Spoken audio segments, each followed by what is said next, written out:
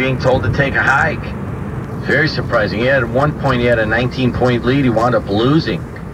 Of course, our own governor, Michael Pence, he is now going to be the vice president of the United States. How do you feel about that? Is that a point of pride? Look at that spray. Right and is that something in Northwest Indiana that you can have a point of pride about? And that was the question that Channel 2 News asked me yesterday, and I told them honestly, I didn't think that there were that many, you know, there was like 70% Democratic over time, and I'm not altogether sure that for the party differences and then the fact that we're so far from Indianapolis that there were that many people up here that were feeling that point of pride at having a vice president from our own home state.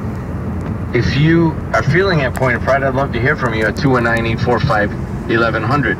And big protest last night in Chicago. I told you guys that I went up to the city and tried to get back, and the Lakeshore Drive was closed, Wabash was closed.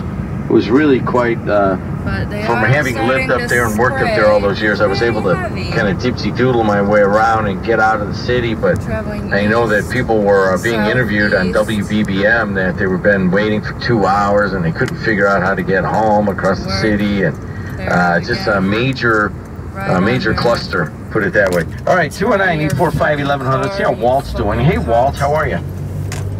Well, I have a comment and question of you. What happened to the commissioner's race? The tint will help you see it better. Who won that race? All right. Jerry Tippy won that race. We'll film a little more later. Okay. Well, how did the incumbent take it? The incumbent, I have not talked to Jerry Shue. That's a good question. We probably should get him on before he leaves office after 20 years. I think